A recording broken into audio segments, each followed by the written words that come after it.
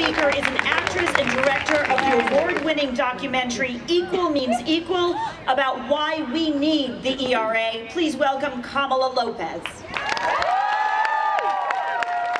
Thank you.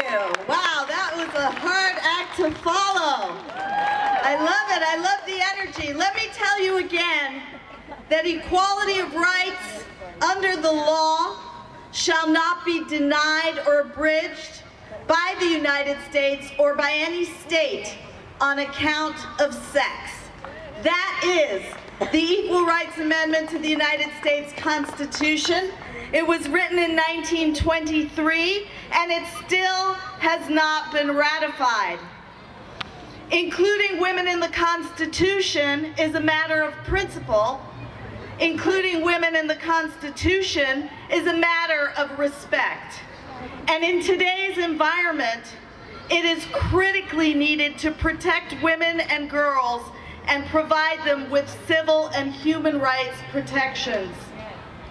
Popular propaganda will tell you that as an American woman, you enjoy more rights and freedoms than any other woman on the planet, that you are equal and more.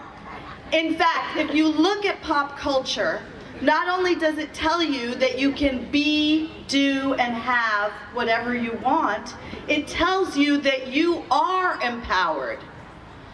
But I'm here to tell you what you already know in your gut. These are lies. Alternative facts. This is gaslighting, ladies, and it has got to stop. The truth is that the laws supposedly protecting you are not. And we need the ERA right away. The Equal Pay Act and the Paycheck Fairness Act are a total joke. Governors can and have canceled them on a whim.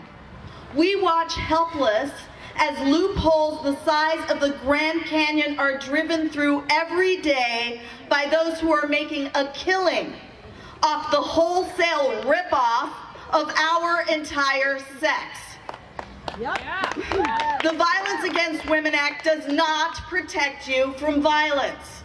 A woman is abused every 9 seconds in this country, and 3 women die every day. Close to 10,000 women are turned away from domestic violence shelters on an average day across this country.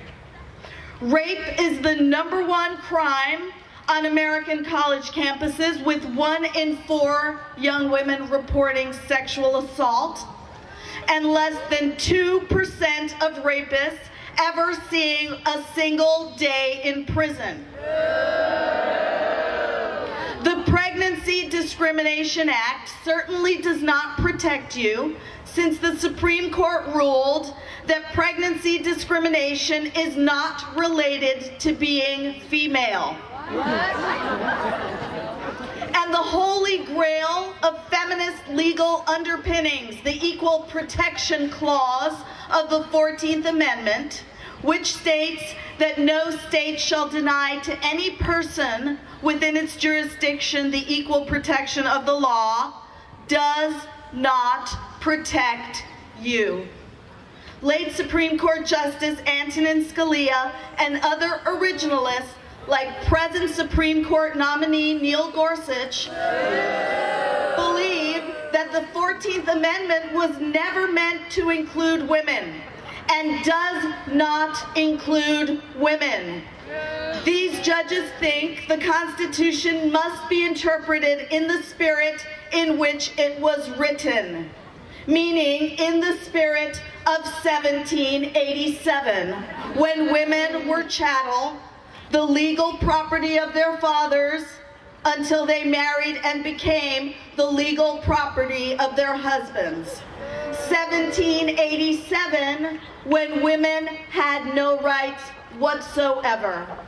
1787, when the legal model for wives was used as the legal basis for the model of slaves and slavery.